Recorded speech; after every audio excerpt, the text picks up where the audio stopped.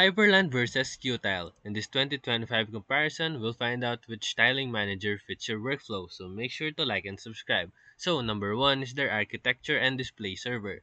Hyperland is a Wayland compositor, which is WL roots based, with dynamic tiling and smooth animations. On the other hand, Qtile traditionally runs on X11, but it now offers a Wayland backend solid, though it's still less polished than Hyperland's Wayland experience. Number 2, their configuration style.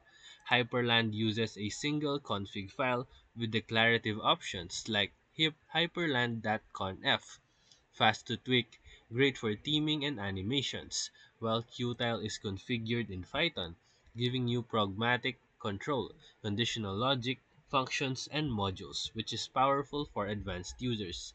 Number 3, performance and effects. Hyperland emphasizes buttery animations, rounded corners, and effects, with good performance on modern GPUs, while Qtile keeps it minimal by default. You can add widgets and features via Python, focusing on stability over eye candy. Number 4, extension and ecosystem.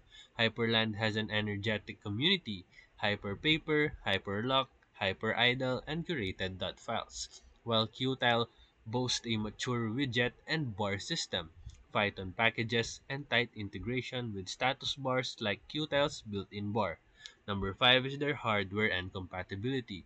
If you are already in Wayland, especially AMD or Intel GPUs, Hyperland is for you.